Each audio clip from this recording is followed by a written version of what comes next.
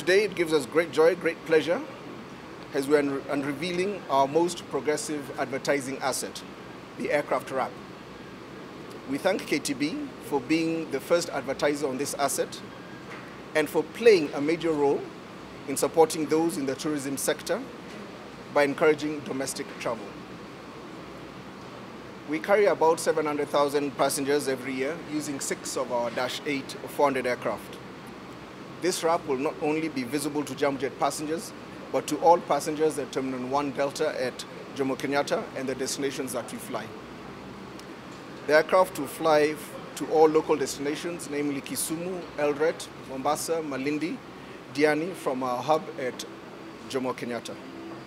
As you're aware, since the onset of COVID, domestic travel has become really important.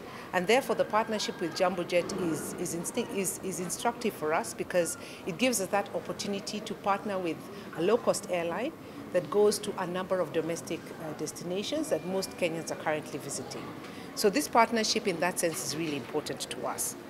The campaign that will start with Jambojet will not only leverage the branding as we've seen it, but we'll also work together with Jambojet to provide value for customers, value for Kenyans as they travel to the various destinations. We are currently working with our stakeholders to provide offers in different counties, in different regions for accommodation. We now have a partner in Jambojet where we can combine these offers to have both an inclusive offer of air and accommodation, and that will help to just jumpstart the domestic tourism, which is really going to be the mainstay of tourism in the near future.